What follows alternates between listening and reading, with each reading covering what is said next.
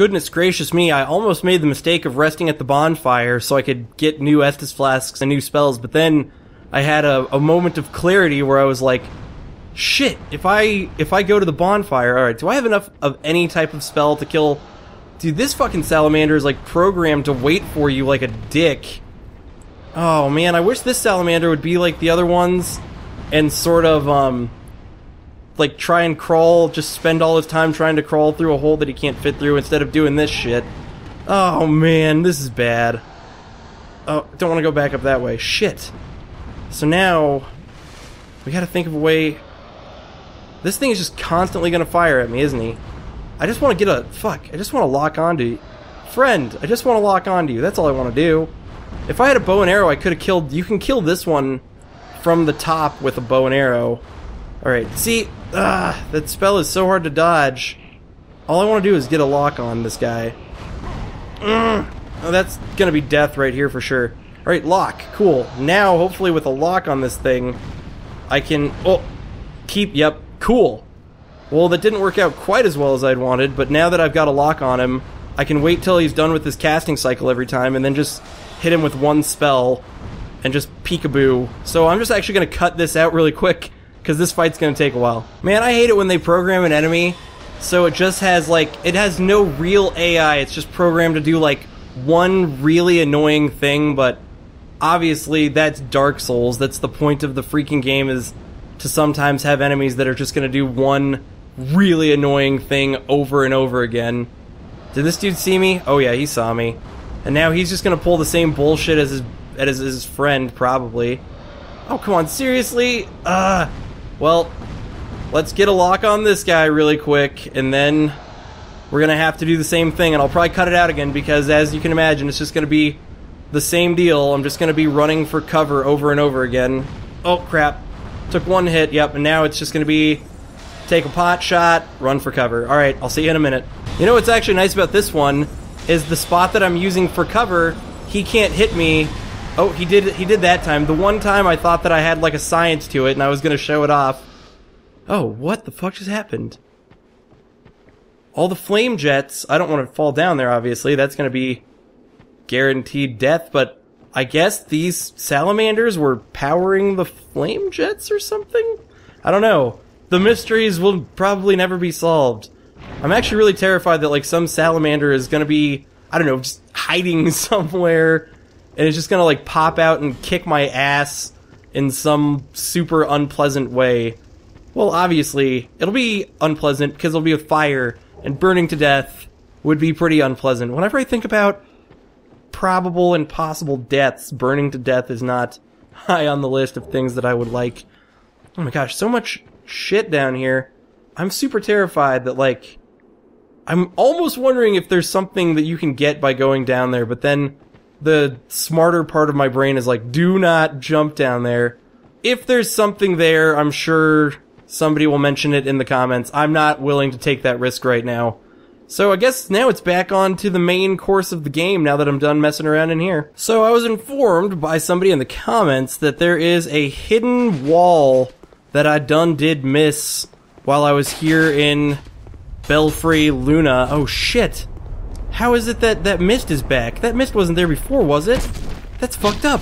I didn't think that mist... For some reason, that mist was gone before, and now it's suddenly back. Well, who cares? I made it through. So yeah, somebody informed me that there was a hidden wall here. And holy shit, that mist stops those guys? Well, that's great. Now I can find where this hidden wall is, and I can see what's in this chest. But yeah, so basically... Now it's gone? Dude, I think something's... Immolation! Why didn't I pick up that before? That's a flame spell. Oh my gosh. That's amazing. This guy's still shooting at me. I gotta get out of here. But yeah, somebody told me there was a hidden wall around here somewhere. And I'm not sure where it is. Possibly here. Nope. I don't know. Oh, it's right here. It's so if you come over this way... You know what's funny is they said it was over by the chest, but I didn't know which chest they were talking about. Thank you, person in the comments. I think their name was Bjorn Jensen is their screen name. If I said that wrong or forgot your name, I'm sorry, but thank you so much. I'm very excited to see what rewards I got, and I'm glad I came back here because I got to grab that Immolation, a Black Knight Greatsword. If I were, yeah, that's a pretty good reward. But yeah, I got Immolation, which makes me really happy. I was probably never going to revisit this area, So it's pretty cool that I came back here. And it's also, if I ever decide to use Faith, a nice item for Faith using, and yep, and then it just drops right back down here. Alright, cool. But now I'm going to head off and check out stuff elsewhere in the great wide world. So here's something new that I learned. I didn't realize that some spells take up 2 attunement slots, and Pyromancy, Immolation, is one of those. But, so now that I'm finally back at the Shaded Woods, I figured there's no better place for me to test out my enjoyable and lovely flame spells that I've yet to mess around with than to come back to the Shaded Woods and have a good time. Oh my gosh. I didn't realize that if you come out this door, that frog from the trap is still waiting there. So let's just ignore him, pretend like... Oh no. You have to hit that. Well, whatever. I already know that Combustion will one-shot this fucker. I was like, you actually have to hit that to go through the door. Why is that like that? That's so weird that you have to do that. Will that open that door up there, I guess, then? Hopefully it will. Oh, and it'll unleash this room of dudes. What the fuck? I don't get what's going on here. I'm seriously confused. Is this, like, just the worst bonfire ever? Like, seriously. Oh, why did that not one-shot him? Whatever. Fuck this guy. Alright, let's pull out my mace. Kill this last dude with just some good old-fashioned hand weapons. Yeah! There we go.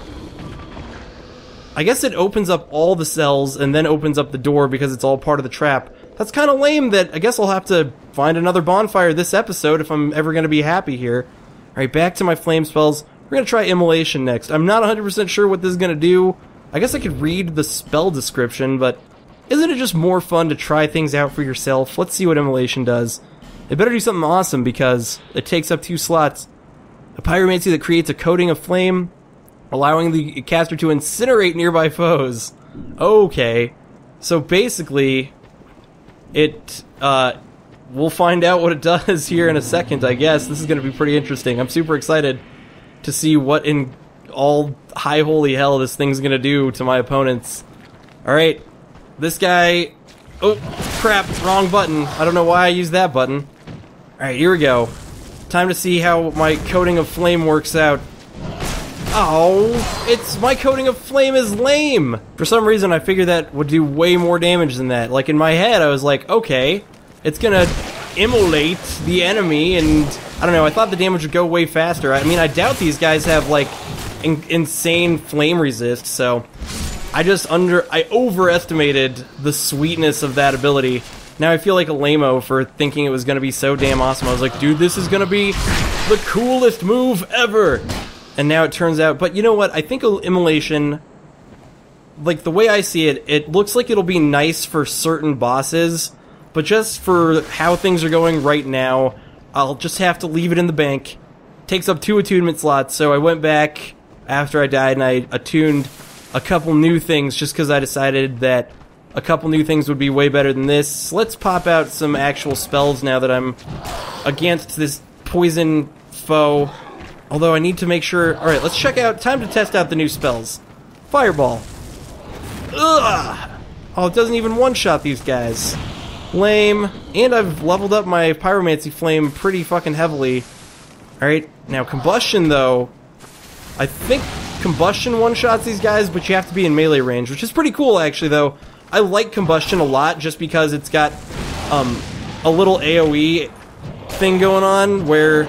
Like, it doesn't rock their world horribly, but what it does do is if I've got a bunch of enemies on me, it'll kill, like, multiples at once, which is pretty neat.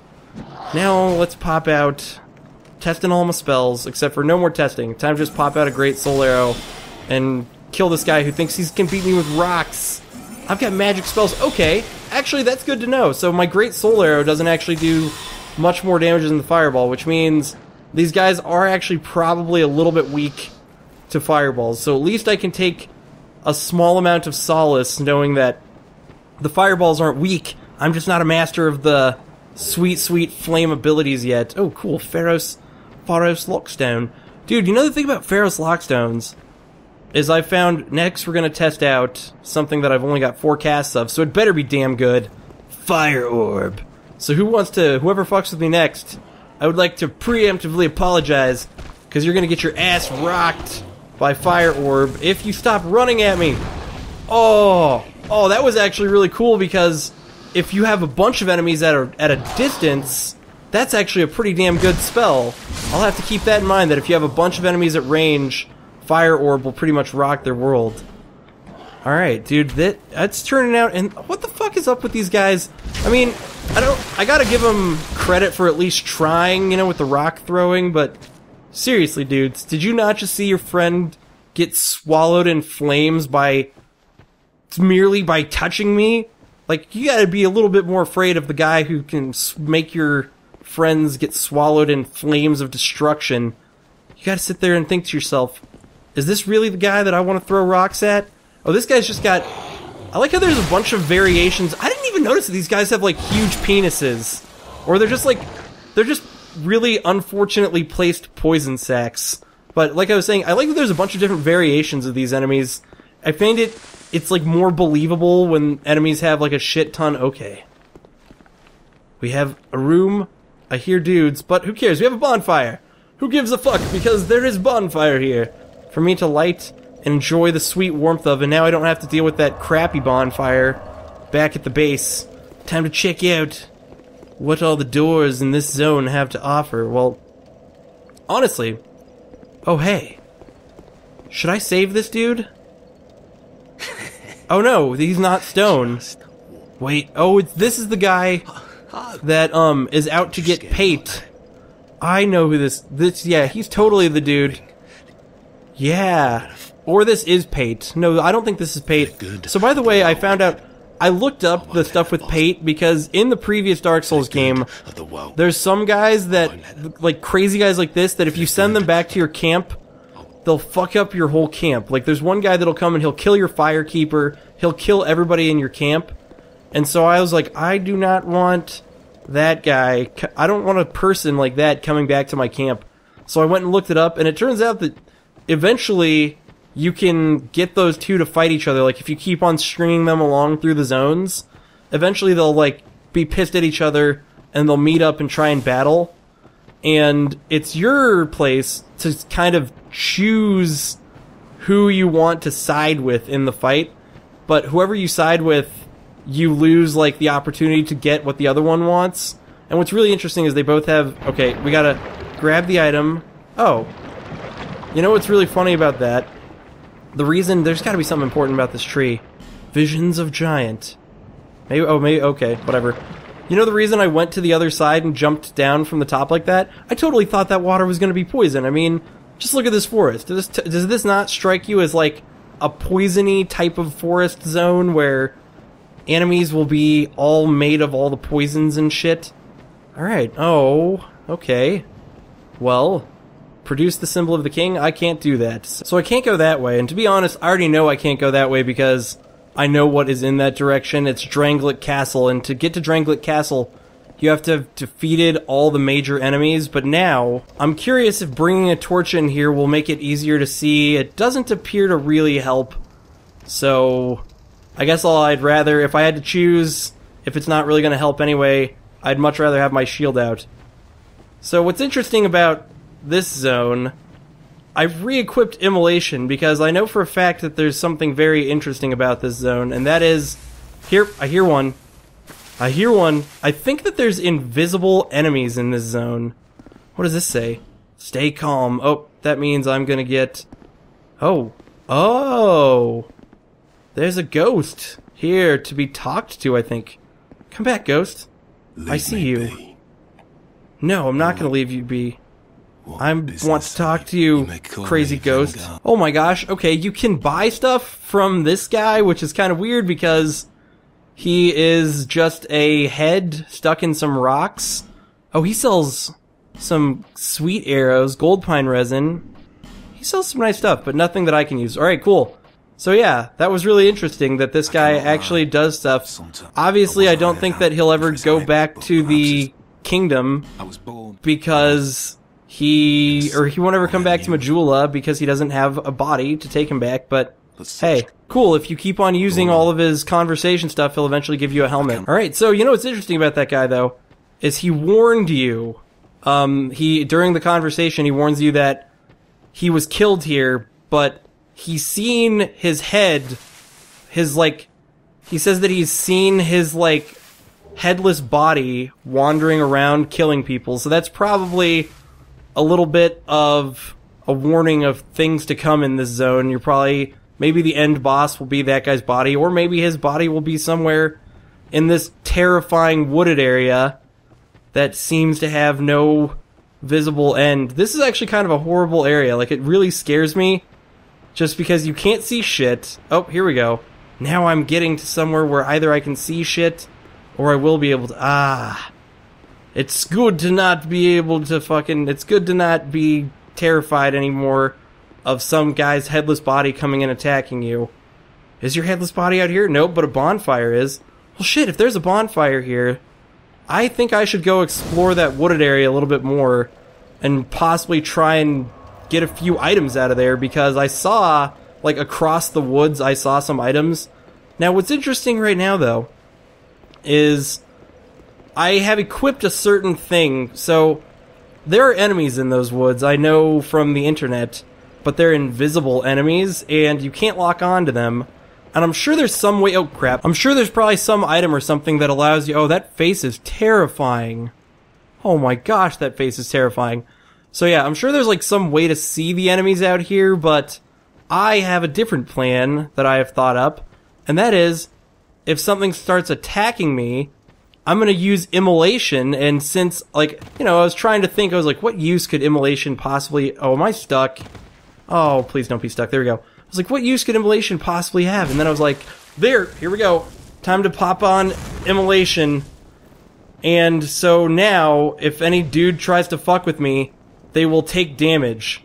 So, I don't know, like, it may not be the best strategy in the world. By the way, immolation damages me!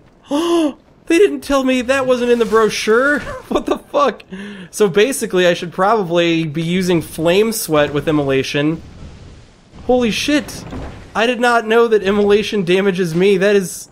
I mean, it makes sense. I'm on fire. Although, and it hardly hurts these guys. Shit. Okay, so maybe that wasn't the best plan in the world. I thought that that was a fantastic plan. At least now, this dude has a health... Oh, he's right next to me. I was like, what is in my way? And then I realized it is an invisible enemy just standing in my way. Well, luckily, at least its health bar gave it away. Man, that immolation plan was not as... Okay, that'll kill me. That immolation plan was not as good as I thought it was. Although I personally thought in my head that seemed like a pretty fantastic plan. Alright, anybody gonna fuck with me? Oh, shit! Oh, I'm opening the chest now. I'm in the animation. You can see the guy! You can barely see him, but he's right there. Oh, is he still there? Where did you go?